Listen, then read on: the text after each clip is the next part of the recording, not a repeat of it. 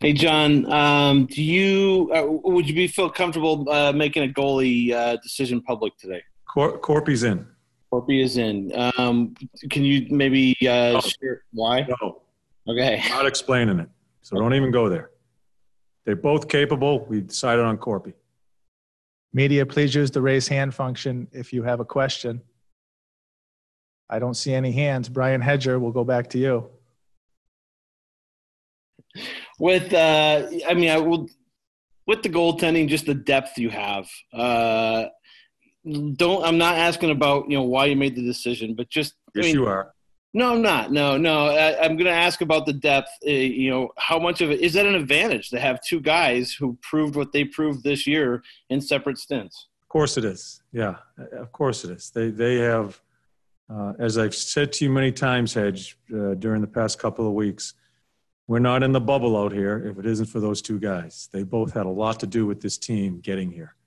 So they both are very capable. We have decided on Corpy to start game one. Aaron Portzline, The Athletic. Hey, John, part of it's because you're healthy now as opposed to when the pause hit.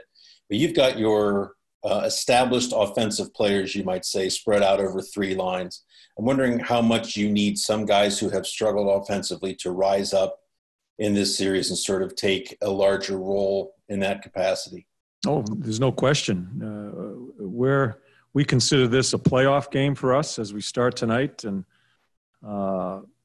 it's important that our top guys do what they need to do offensively. We just can't rely on grinding away. We need some big plays at key times offensively if we're going to have the opportunity to keep on moving. And the guys know on our team. The guys know where the responsibility lies and what needs to be done, and feel pretty comfortable as far as the mindset of the whole group. Mark Sheik, The Hockey Writers. Hey, John, any other lineup changes from the practice lines, and did you decide on Kukan or Nudavera for the other defensemen? Kukan will be with Murr, yes. We'll take two more for Coach. We'll give Aaron Portzline a follow-up.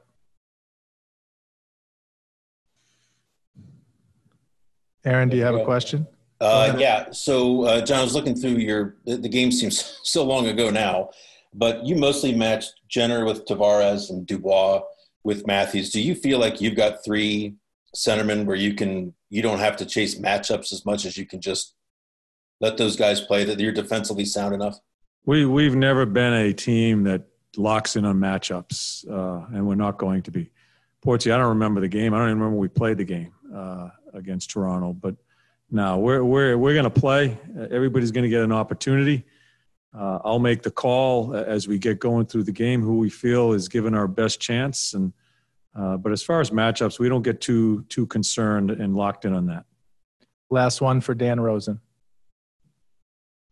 Yeah, John, I'm curious, is the blueprint for how you guys handled Tampa last year the same blueprint for facing Toronto now? Are these because of the similarities in skill up front and how you have to grind away at them?